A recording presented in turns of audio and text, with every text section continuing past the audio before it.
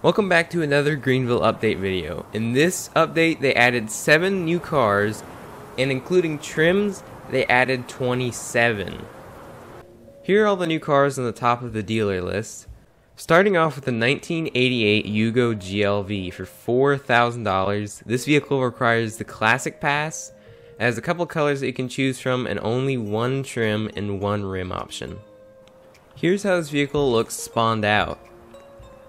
Fun fact, this is the new slowest vehicle in game, technically the third slowest if you count the lawnmower and golf cart, but this is the slowest car in game currently.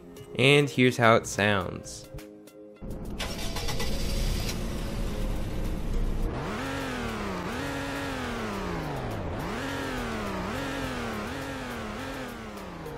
Now normally here I would say let's do a 0 to 100 in braking test, but as you can probably tell by the speedometer, it doesn't quite do 100. So let's just do a 0 to top speed in braking test.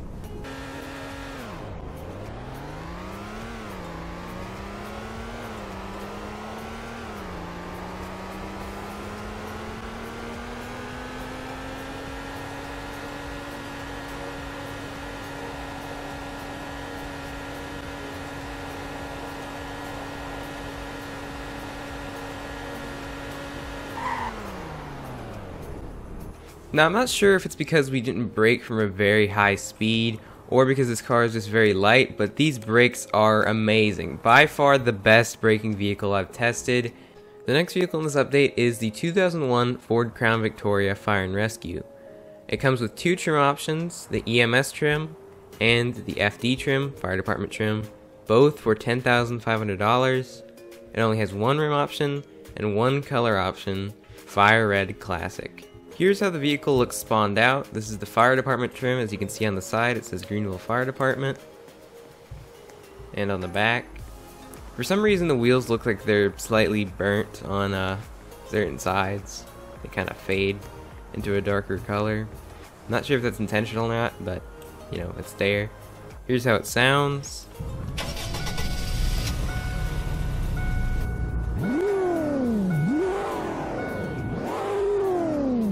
If you press J, this spotlight turns on. Here how the lights look.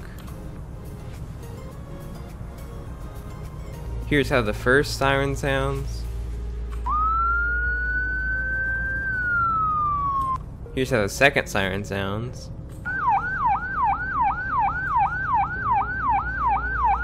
And here's how the third siren sounds. Here's a 0 to 100 in braking test.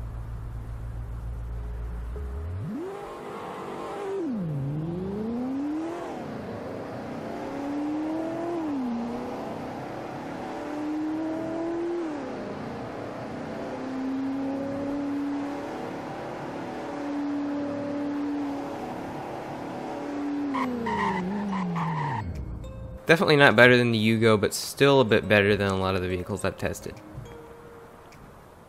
The next vehicle is the 2002 BMW 745i. There's only 1 trim option and only 1 rim option, and this costs $13,000. Here's how it looks spawned out. Very, very unreliable in real life, but maybe it's good in game. Here's a sound test.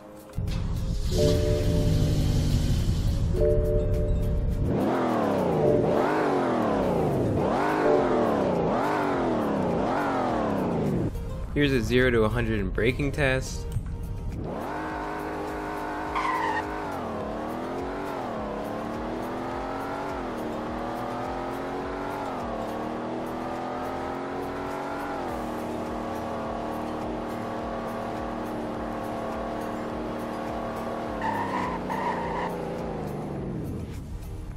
Not that great at braking, but I mean, at least it stopped. Also, when you get in the car, the front DRLs turn on.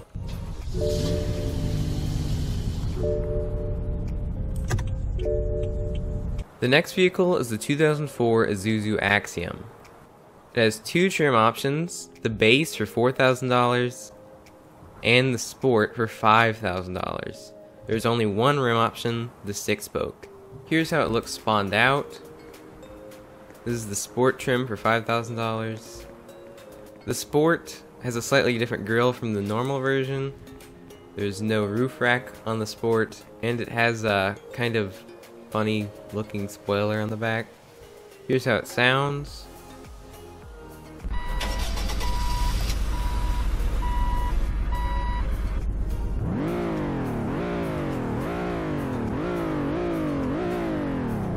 This vehicle was sort of teased on one of the Halloween thumbnails. And also here is a 0 to 100 in braking test as usual.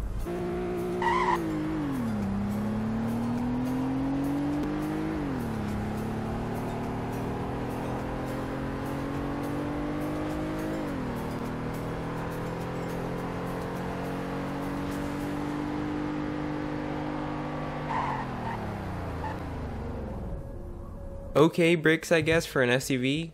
It stopped a little far from the intersection, but I think this is still better than the Crown Victoria. I've always wanted to do a roleplay in Greenville where I switch the front end of a Tahoe or Suburban just like this to have a front end of the same generation Silverado, but sadly there was no way to do that in Greenville. Until now. They added this 2006 Tahoe/Suburban, also known as the Chevy Sonora, in the Mexican market. In Mexico, they actually sold them like this. In-game, they have a couple different trims. The LS trim for $11,000. The LS EXT trim, basically the Suburban, for $12,000. The SS for $26,000. And the SS Suburban, basically, for $28,000. There are a couple different rim options as well. The sporty 5-spoke rims, the SS looking rims, the slotted work truck style rims, the 6-spoke heavy duty style rims, and the 5-spoke LS rims. Here's how it looks spawned out. In the back, the only difference here is the 2 exhausts coming at the one side. In the normal Suburban, there's only one. This is the LS Extended for $12,000 with the 6-spoke HD rims. Here's how it sounds.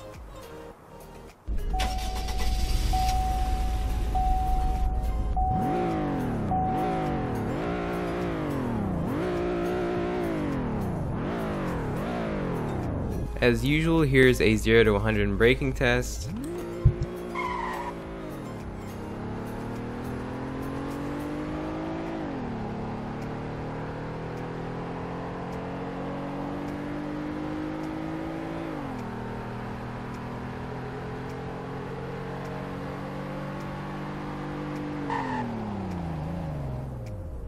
Here's how it braked. Actually not too bad braking for an SUV. Pretty good actually. The next vehicle in this update is among one of the most customizable trucks currently in game, the 2006 Chevy Silverado.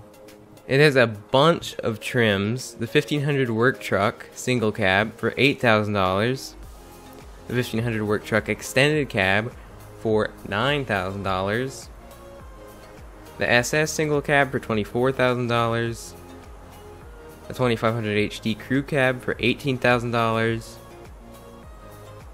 the 1500 LS crew cab for $12,000, the 1500 LS single cab for $10,000, the 2500 HD extended cab for $16,000, the SS extended cab for $26,000, and the 1500 LS extended cab for $11,000.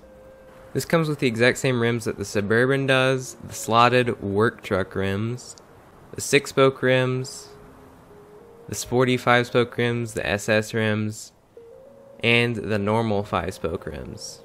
Here's how it looks spawned out. This is the 2500 HD crew cab. It has fender flares. Only the HDs have that. And here's how it sounds.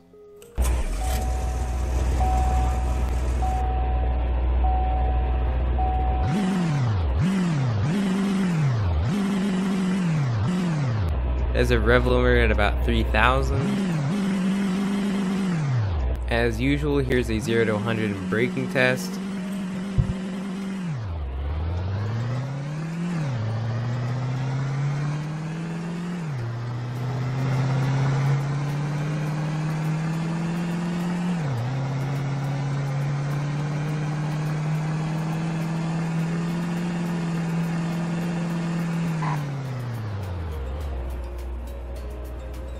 Not too bad, not too good, I guess, but it's better braking than I thought it would have.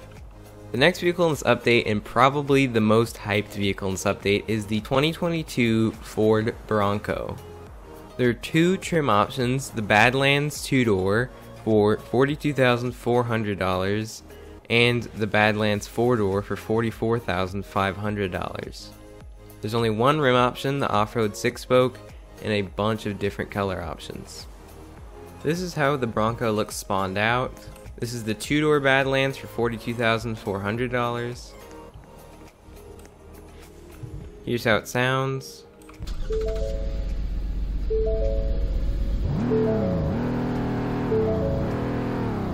This has a rev limiter about 4,000-ish.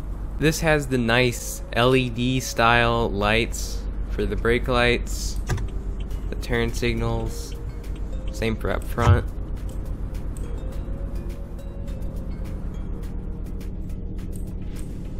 As always, here's a 0 to 100 in braking test.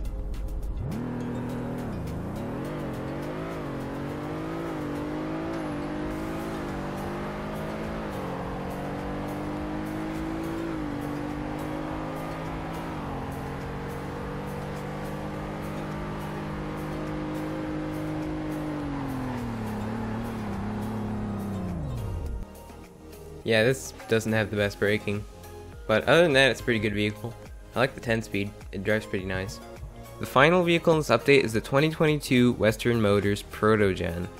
This is a fictional vehicle if you didn't know. This has a bunch of different trims: the S for $30,000, the LEU Decom plug-in hybrid for $45,300, the R for $38,750, the E2 MS dual motor long range for $44,300, the E3 MX tri-motor performance for $54,300, the XR plug-in hybrid for $47,250, and there's a bunch of rim options.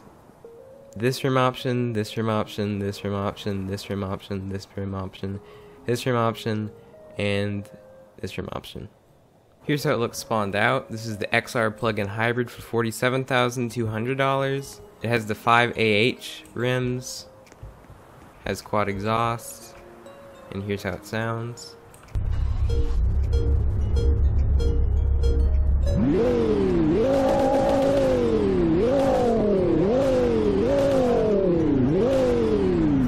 This has the same LED looking style lights, just like the Bronco had. Here are the brake lights, and it also has sequential turn signals.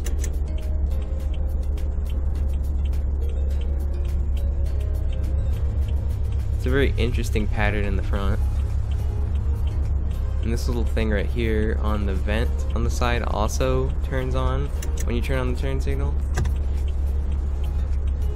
As always, here's a 0 to 100 in braking test.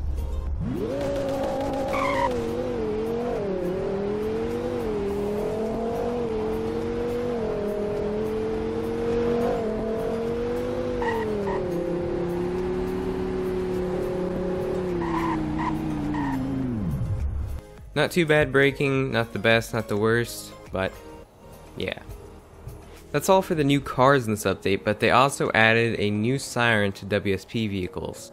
And some WSP vehicles got new lights. I'm not sure if this is one of them. This is the 2001 Tahoe WSP. Here how the lights look. I'm not really sure if it's new or not, but